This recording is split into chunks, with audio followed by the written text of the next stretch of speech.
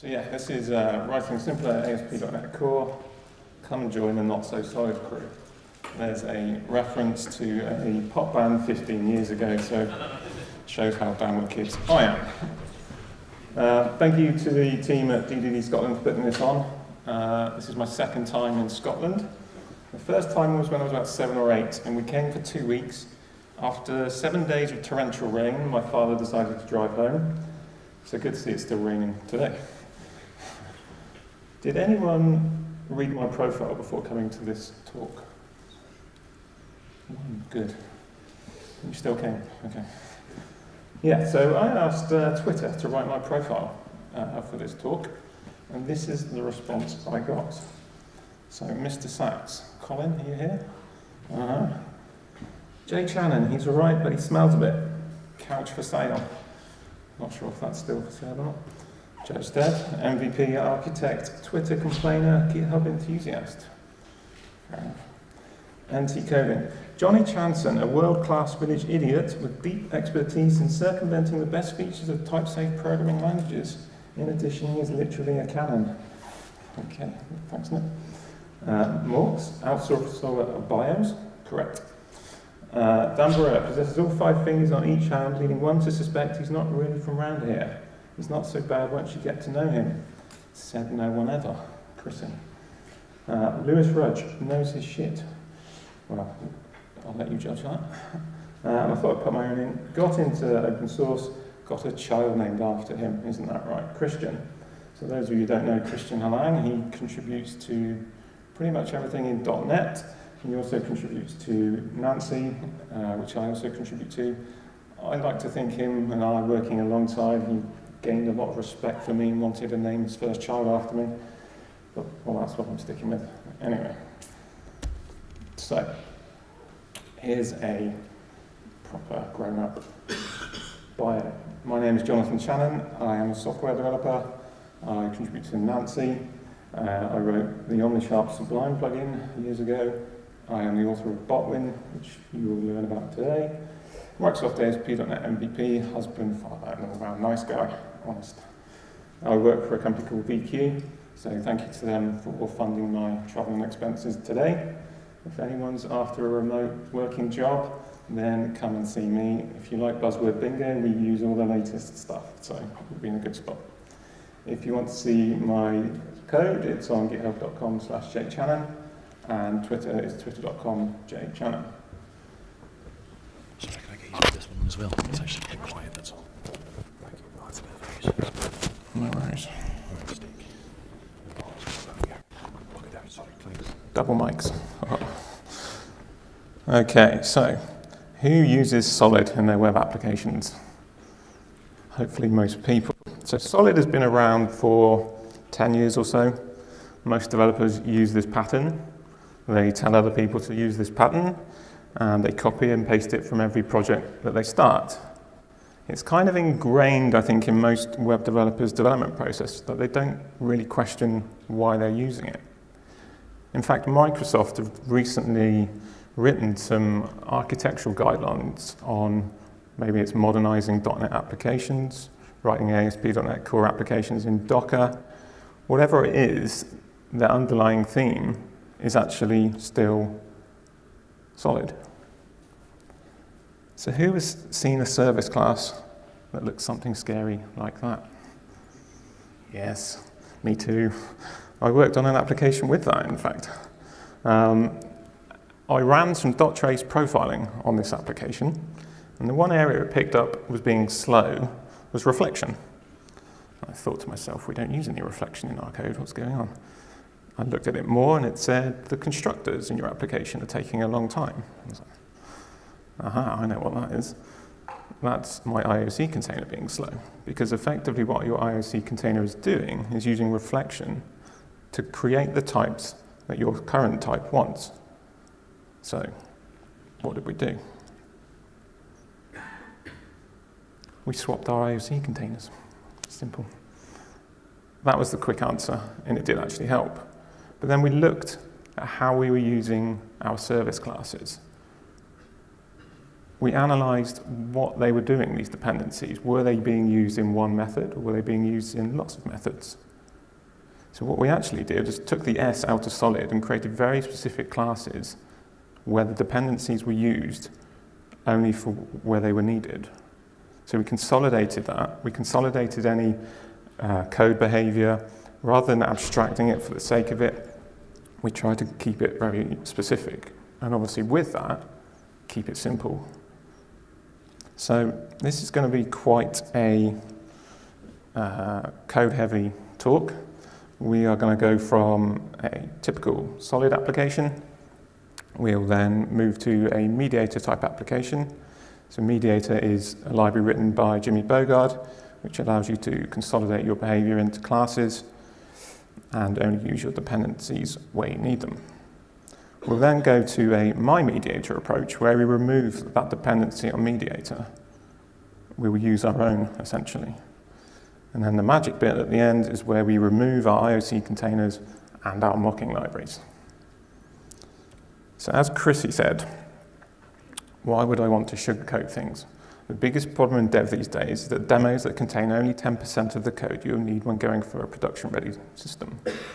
So this demo is a fully functioning application. It's up on GitHub, so I'd suggest you go and have a play with it. It's quite large, so we probably won't go through all of it, but hopefully the key parts. So, everybody see that? Yes. So our demo is written for an API which returns film information, essentially. So here's our traditional web application. We have our controllers folder, our repositories folder, and our services folder. I think probably a common design for most web apps. We then have our controller. It injects a film service. Then when we want to go and get our list of films, it calls the film service.listFilms. When we want to get our film by ID, it calls the film service listFilm by ID. If null, return a 404, otherwise return the film. When we do a post, it does some model validation. If that fails, it returns a 400. Otherwise, it calls out to the film service create film method. Does some exception checking and returns different status codes. Similar with updating a film, passes out to the film service, and the same with delete. So if we look at what the film service is doing, is it's calling straight to the film repository. It's just passing it through. No real reason for that. But our film service takes 4 dependencies. It then takes a film repository, a director service, a cast member service, and a permission service. In our list films, we're only using one of those dependencies. If we look at list film by ID, that calls the film repository list film by ID method. That then calls to the director service list director by ID. If we look at that, that just passes through to a director repository, which calls list director. And in this example, it just returns the director. Obviously, you would probably have some SQL there, but we've got lots of layers. If we look at the cast member service, that also calls out to a cast member service, which then goes to a repository and then returns an array of cast members. Okay. Create film. So this uses the permission service to validate the user. If that fails, it throws. If all is well, it will do some special mega core business validation and then pass out to the film repository create film method. But it's only using 2 of the 4 dependencies. Update film is very similar. It also calls the list film by ID method on the film repository, updates the properties, and then calls the film repository update film. Again, the delete checks the user and then calls the repository delete film. Now, how would we test something like that? Typically, you would probably create an in-memory web server with your application. You would then create a load of fake for your dependencies. You would say, if list films is called, return this. If this method is called, return that. So if we look at a test, It calls the client, gets the client, executes the request, and then asserts that the Goodfellas is returned. And this is how we've told our fake to behave. Should get film by ID, very similar, calls the client, gets the API. We already told the fake to return Blade Runner, and we ascertain that that works. Now what we could do, let's have a look at this one actually. So on a post, we are still testing the pipeline, but we create a film with no name. We post that and check that we get a 400, testing the validation has done its job. But let's try and make our service and repositories a bit cleaner. Let's consolidate those. So here we have our mediator application. This time I've created a features folder. So rather than having controllers, services, repositories, we have features. So we have our permissions, cast members, directors, and films. If we look at our films folder, we still have our film controller, but then we have our kind of methods in separate folders again. But if we look at the controller, nothing has changed that dramatically. Instead of a service that's injected, we have a mediator which is injected. To get our films now, we create a list films message. We pass that message to mediator, and that then returns an IEnumerable film, which hopefully you can see. The way mediator works is you create a message, and it then knows that there's a message handler for that. So if we look at our list films here, we've got our list films message handler, and we return our array. We haven't gone through 3 layers of services and repositories. We've gone straight to a class whose responsibility is to return that data. If we look at our list film by ID approach, again, very similar. We create a message, send the message. If the film is null, we return a 404, otherwise we return the film, as we did before. In our list films message by ID handler here, we inject our list film ID query, I get director by ID query, and I get cast by film ID query. But we don't inject the permission service or equivalent. We don't need it in this place. We did in the service because it was one large class. But the method to return that film is the same as what was in the service. We go and get the film, we get the director, we get the cast, we then assign those properties, and away we go.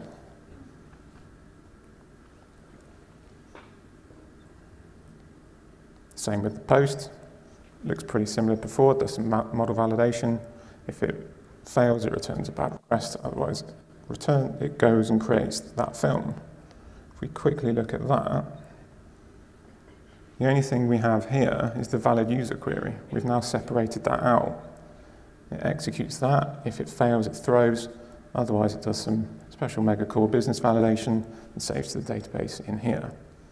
What it returns here is a unit. So mediator doesn't have the concept of a void. You have to return some sort of arbitrary object.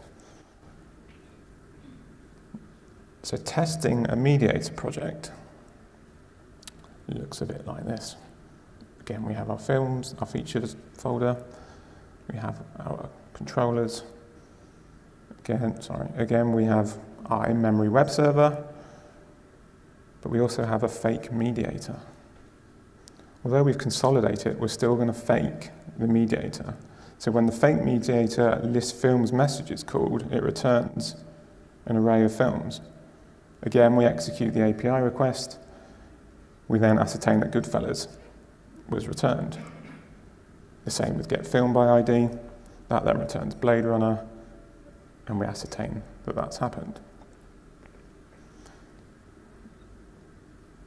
It's all very similar to what was there before. For example, if we post a film with no name, we assert that we've got 400 because the validation's failed.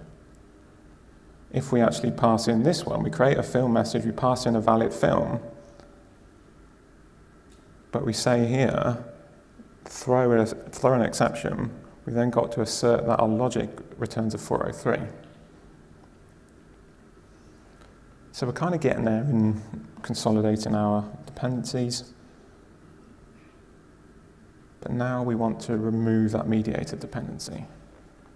because having lots of dependencies on your code is not ideal. So this is some pretty hairy looking code, but essentially it's doing what Mediator does. It goes and finds your handler classes and executes them for you. So if we look here, we still have our features folder, but this time we have a films module, not a controller. Those of you who know Nancy FX will hopefully recognize the routing. If you don't, I suggest you can have a look at Nancy. It's an alternative to MVC. This is a talk on ASP.NET Core, not ASP.NET Core MVC. So if you don't know Nancy or Botwin, then please go and take a look. But essentially what it does is allows you to define your routes in line and then how you execute that route next to it. That's essentially it. Botwin is a take on Nancy. It steals its routing concept, but it sits directly on top of the ASP.NET Core pipeline. It uses the ASP.NET Core routing underneath. I've just done some magic to tweak it. But anyway, this project without Mediator in it still does the similar thing. We go and get our films. We create a list films command. It was list films message before. Naming is hard. Call it what you'd like. But we create the command. We tell the handler that we've injected to list the films. It expects an IEnumerable film, and then write the films out as JSON.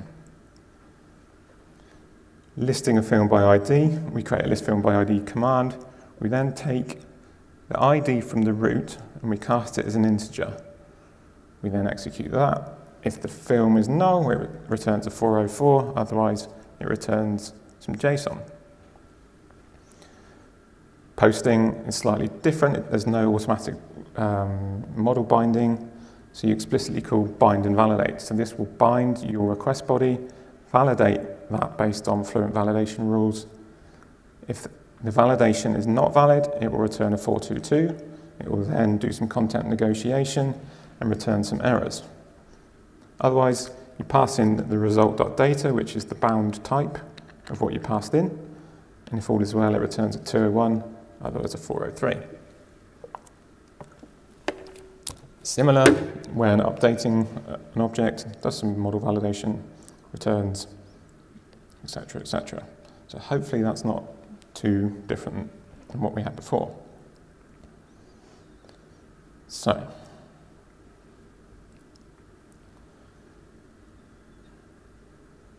I've got all three of those types of projects in production. I then had a new project come up, and I'd heard people talking about not using IOC containers, not using mocking libraries. And in my head, I was confused. How are you going to do that? The only way I could think in my mind was something that would result in a big mess. But then I read a blog post by Mike Hadlow. So Mike Hadlow is the author of EasyNetQ, which is a RabbitMQ library. I think he also runs Brighton's .NET user group. So yeah, go check it out. But he gave this example. He said you have a customer data interface, which returns an IEnumerable of customer from a getCustomersForCustomer report method. You then have a report builder interface, which returns a report from a createCustomerReport method. You then have an IEmailer interface, which has a send method in it. You would implement it something like that. You'd return an IEnumerable of customers. Your report builder implementation would create the report with the customer's email, and then for demo purposes, your IEmailer would write to console out. How you would then use those pieces of code would be something like this. You have a reporting service which injects those interfaces, and then the method runCustomerReportBatch calls your customer data getCustomersForCustomerReport method. It loops over those customers. It then calls your report builder createCustomerReport, and then calls your email.send. All seems fine, right? You would test it like so. You would create mocks or fakes of those three interfaces. You'd create an expected customer with an email address and a report body. You would then set up your fake or your mock to say when get customers for customer report is called, it returns that expected customer you created. Your report builder mock, you set up and say, return this report object with the expected customer I created earlier. Now I create my reporting service, which is what we're testing, pass in those mocks, run that method, and then assert that the emailer mock had its send method called. That's fine, I think we all probably do something similar. So who likes statics? I know I didn't a while ago. They mutate global state, they're hard to test with, but this is exactly what Mike was suggesting, and this is what he proposed. A static method called run customer report batch, similar to what was there before in the service class, but instead of having a class, you're passing your dependencies to the method directly in terms of functions and actions. But if you look at the body of that method, it's exactly the same as what it was before. You call your get customers for customer report dependency. You then loop over those customers. You then call your create customer report. You then send the email. It's exactly the same. In your test, you would create your expected customer, you'd create your expected report, but instead of creating a fake something which returns an IEnumerable of customers, you just assign a func. You just say this func equals this, and it returns an array of expected customer. For the create customer report, also a func. You assign that and tell it to return that report when it's executed. For the email, it's an action, but here we store some variables, but we then call this functional.run customer report batch. We pass in those funcs and actions, and then we assert the response. Very similar, but no mocking libraries. So, here comes the fun stuff. Demo time of how we put this into a web application.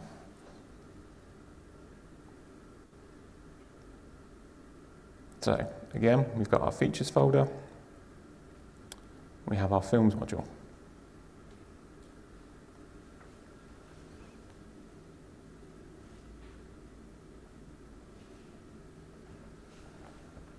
Okay, so this is still using Botwin, but instead of inlining the root handlers, I've created methods.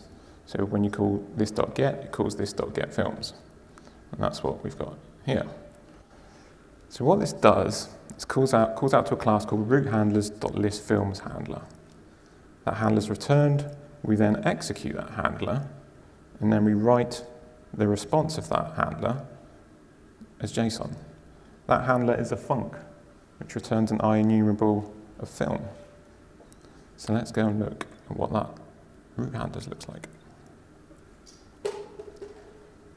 So essentially, it's a load of function actions. In our static constructor, our listFilms handler is assigned to a func which calls listFilmsRoot.handle.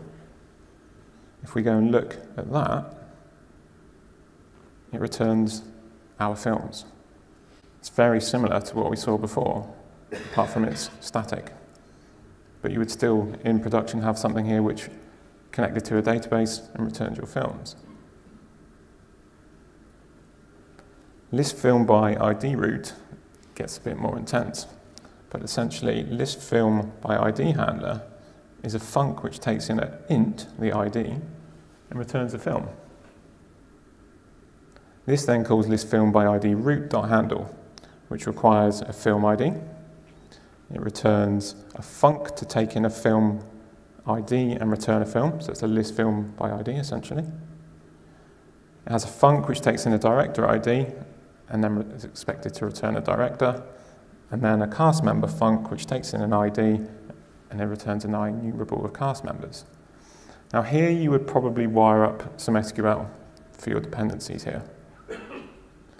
If you think of this class as your program.cs, where you would normally wire up your dependencies, then we're kind of talking about the same thing there. If we then go and look at that list field by root ID, it looks very similar to before, doesn't it? It takes in the ID, it calls the list film by ID query, or whatever you want to call it. It returns that film. If that then returns null, it returns a null. The module will then return a 404. It then does the get directed by ID, assigns that, get cast by film ID query, returns your cast, assigns it to the film, and returns. But this is all static, and your dependencies are passed in on the handle method. We've not done any IOC.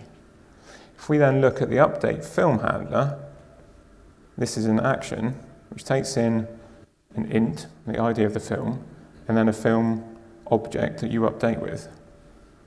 That then calls an update film root handle method, which takes in the film ID in the film. It also wants a permissioned service, or a valid user query. Here I randomly say the user is valid sometimes, sometimes not. But it also needs that list film by ID func. And here we say return Pulp Fiction. But you'll see on the list film by ID, we also return Pulp Fiction. So we're duplicating effort here. So what you could do, if you look at the commented out code, is the get film by ID func. If you use that, you could then pass that to both these handlers. So you could share that code. Again, the create film by root also takes in different objects, but also needs that valid user query, and we return randomly whether they're valid or not. Again, you could create a func or something to consolidate that. So what we can do is actually tidy that up a bit and use delegates. So delegates have been there since C#1, C#2. We're not using funcs anymore or actions, we're using delegates, something that's been there for a long time. We're also using statics, which I think was there from the beginning as well. We're not doing any magic. But if we look here, we now have consolidated that valid user query. We use it here, down here, but if we go and look at the execute method on that, it's still doing the random stuff, but we've put it into one place and we can share that now. But effectively that is a func bool, but we've just made it a delegate. If we go and look at the list film by ID delegate, it's still a func which takes in an int and returns a film, but we're now using delegates, and we can name our objects a bit clearly. So when we have IntelliSense and things like that, we've not got func everywhere. So how would you test something like this? Glad you asked. So again, we create our web server in memory. We return an HTTP client, and our first test is to return a 422 on invalid data when creating a film. So here, second line commented code, we've got no mocking libraries to fake the user valid query. We just invoke a func to return a true. So here we assign the create film handler in our root handlers class. We also call our create film.root.handle method. But from before, we know that that needs a film, but it also needs a valid user query or a valid user delegate. We don't need a mocking library or a faking library. We can just pass a func and say, this returns true. So we create our film with no name, we post it to our API, and we assert that we get 422 in return. Because we've assigned this, which is normally done here, which would use your production code, we've assigned it in our test to do something slightly different. We can then assert that the whole pipeline works. The same with the 403 check. If we create a film, we assign that delegate or func, which takes in a film, And it then calls our createFilm.root.handle, which takes that film. But instead of creating a fake func or a fake whatever, we just say return false. We even pass in a valid film, so it passes the validation. We post to that and return a 403. Should get film by ID. So here, this one's got 3 dependencies. But again, we assign the delegate, which takes in an ID, and we expect a film in return. We call our production-ready listFilm by ID root.handle method with the ID. But here, the listFilm by ID delegate, which is going to return a film for us, is just a func. It needs a director, we return a func, which returns a director. It needs some cast members, it's a func or a delegate, which returns an array of cast members. We execute the request, and we then assert that Blade Runner has been returned, deemed by our func there. So that's kind of what I'm proposing. You may agree, you may disagree. But don't take my word for it. So, I mentioned Mike Hadlow earlier. His blog post is called Programming Entirely in Statics. I've completely ripped off his code samples and put it in my talk, so thank you, Mike. Greg Young, he did a talk at LeetSpeak in Sweden a couple of years ago that I was at, and he basically said, design your code so it can be deleted. If you can't recreate that code within a week, you probably over-engineered it to start with. Mark Seaman, solid, the next step is functional. In this blog post, Mark talks about creating very small classes, taking the S out of solid and making very specific classes, something that hopefully I've showed today. Brian Geisler, beyond solid, the dependency elimination principle. Another talk by Greg Young, 8 lines of code. I suggest you watch this. It took me far too long to go and see it. But essentially he says, try and keep things simple. It's a good talk, you'll watch it and go, oh, that's a good talk. And then over the days, you'll then go, ah. You'll have a few light bulb moments. But the gist of it is, if you have a mock library, if you have an IOC container, if you have some other dependency in your production software, and that goes bang, what are you going to do? You're going to raise an issue on GitHub, you're going to wait for the guy to fix it, whilst getting screamed at by your boss. If you can write code which is simple, hopefully I've shown that today, then you've got more control over your software. Dan North did a talk on why every element of Solid is wrong at PubConf last year. There's some speaker slides there, which I suggest you take a look at. So, in conclusion, should you still follow Solid? That's up to you. I would question what it gives you when starting a new project. Are there any alternatives? Hopefully there are. Hopefully you've seen this and thought, wow, that guy's amazing, he knows what he's talking about, and you go and have a look and put it into production. But hopefully it works, you have less dependencies, you have more performance, and you can then focus on your next problem. So, thank you for your time. I think I'm a bit early. The code is up at github.com/jchannon/t1000. Any questions, apart from him? So the question, good answer. Go on then. Why T1000? Because the projects were morphed. They morphed from one thing to another. Clever thinking, huh? Any others? No? Okay, well thank you very much. Oh, okay. Yeah.